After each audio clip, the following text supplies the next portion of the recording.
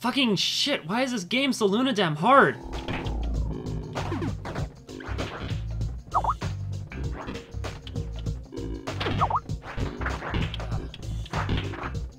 Alright, what is this? Carbon emissions are rising, and faster than most scientists predicted. But many climate change alarmists seem to claim that all climate change is worse than expected. Fucking pragerU. Oh boy, I sure can't wait for them to not talk about anything important that's literally happening to our climate system right now, or acknowledge geoengineering, which any discussion on the climate that doesn't first and foremost acknowledge that reality is a false discussion. Oh, so they don't have their head in the sand. Well, that's good at least. Alright, let's take a look. Yes, Arctic sea ice is melting faster than models expected, but models also predicted that Antarctic sea ice would decrease, yet Antarctic sea ice is increasing. Antarctic sea ice is not increasing, though it did have some surges of growth at times, because when the land ice, which is made of fresh water, melts and runs off into the ocean, it refreezes because fresh water has a higher freezing temperature than salt water. But these uneducated conservatives won't tell you that because they don't know that themselves, because they aren't interested in finding out what's really going on in the world, just whatever they perceive fits their political bias. The amount of ice is dramatically decreasing overall. So it's a good thing you have me here to set things straight. Links to everything will be in the description. Let's keep going. Yes, sea levels are rising, but the rise is not accelerating.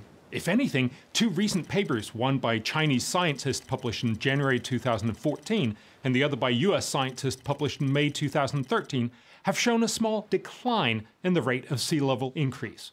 Just fucking stop right there, you fucking morons! I don't need to see whatever bullshit papers you're citing here because there's already been plenty of reports admitting that previous predictions for sea level rise are being ass-raped by reality, which is that in the next 50 years we'll be getting 10 feet of sea level rise if we're fucking lucky! 10 times faster than previous consensus.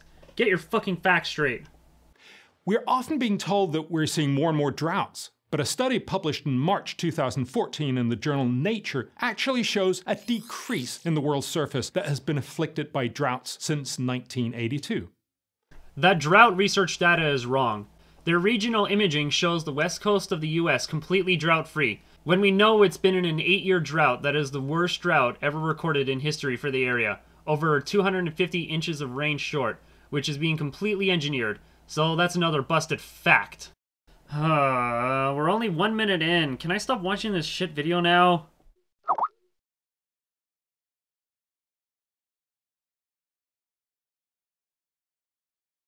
Okay, fine, I'll keep going. But I already know everything else they're going to say is going to be stupid.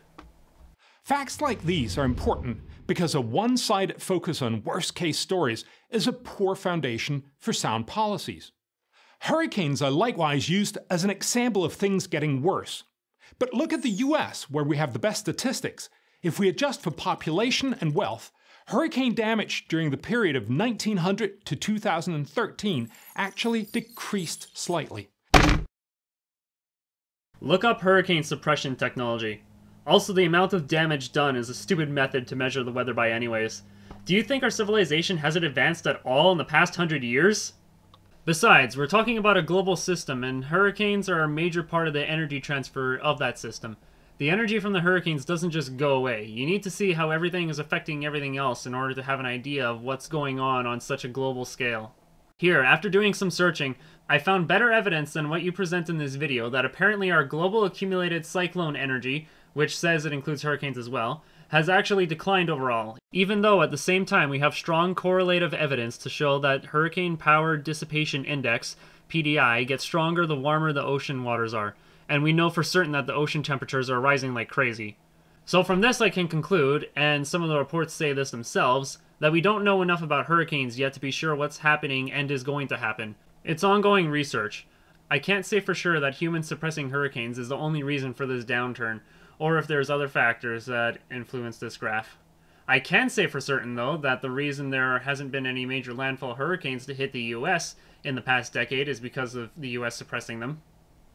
At the UN Climate Conference in Lima, Peru, in December 2014, attendees were told that their countries should cut carbon emissions to avoid future damage from storms like Typhoon Hagupit, which hit the Philippines during the conference, killing at least 21 people and forcing more than 1 million into shelters. Yet the trend for strong typhoons around the Philippines have actually declined since 1950, according to a study published in 2012 by the Journal of Climate. Again, we're told that all things are getting worse, but the facts don't support this. I really love the taste of cherries. This does not mean global warming is not real or a problem, but the one-sided story of alarmism makes us lose focus. If we want to help the world's poor, who are the most threatened by natural disasters, it's less about cutting carbon emissions than it is about pulling them out of poverty. Yeah, let's keep being a consumerist society dependent on oil, so we need to keep raping and pillaging the rest of the world for their natural resources to meet our socially engineered consumerist desires. That will get those third world countries out of poverty. Oh, wait! The best way to see this is to look at the world's death from natural disasters over time. In the Oxford University database for death rates from floods, extreme temperatures, droughts, and storms, the average in the first part of last century was more than 130 dead every year per million people. Since then, the death rates have dropped 97% to a new low in the 2010s of less than 4 per million. The dramatic decline is mostly due to economic developments that help nations withstand catastrophes. If you're rich like Florida, a major hurricane might cause plenty of damage to expensive buildings, but it kills few people and causes only a temporary dent in economic output. If a similar hurricane hits a poorer country like the Philippines or Guatemala, it kills many more people and can devastate the economy. So let's be clear, climate change is not worse than we thought. Yes, it fucking is! I like how you tried to sneak that in there, though. Shows how honest you are. That doesn't mean it's not a reality or not a problem. It is. Just not a problem you're willing to do anything about, right? But the narrative that the world's climate is changing from bad to worse is unhelpful alarmism that prevent us from focusing on smart solutions. That's not a narrative, it's a verifiable fact, you Nimrod. A well-meaning environmentalist might argue that because climate change is a reality, why not ramp up the rhetoric and focus on the bad news to make sure the public understands its importance? You just made a straw man out of nowhere. Who has ever said something like that? But that's exactly what we've done for the past 20 years. Fuck all but rhetoric. Yeah, I fucking know. My inherited planet is fucking dying thanks to assholes like you. Okay, so the last minute of this is a bunch of non-sequiturs tied together only by them coming one after another out of his mouth, some of which defeat others, so I'm really having a hard time even coming up with something to say in response. It's sophistry, basically. Yet despite dramatic headlines, apocalyptic documentaries, and annual climate summits, carbon emissions continue to rise. Because of idiots like you actively muddying the waters and not changing your behaviors. Especially in rapidly developing countries like India, China, and many African nations. So remember, it's less about cutting carbon emissions than it is about pulling them out of poverty. Which makes carbon emissions continue to rise. Because alarmism has encouraged the pursuit of a one-sided climate policy of trying to cut carbon emissions by subsidizing wind farms and solar panels. I got nothing. Yet today, according to the International Energy Agency, only about 0.4% of global energy consumption comes from solar photovoltaics and windmills. Why did you only include solar and wind in your analysis? Are you stupid or are you just trying to cover for some political agenda of yours again? Your own source, the International Energy Agency, says that in 2013, renewable energy accounted for almost 22% of global electricity generated. And even with exceptionally optimistic assumptions about future deployment of wind and solar, the International Energy Agency expects that these energy forms will provide a minuscule 2.2% of the world's energy by 2040.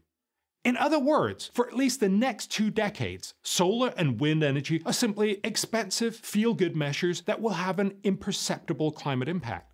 In other words, where the fuck were the initial words that you said that meant this? What the fuck are you even saying anymore? Instead, we should focus on investing in research and development of green energy to lower its costs.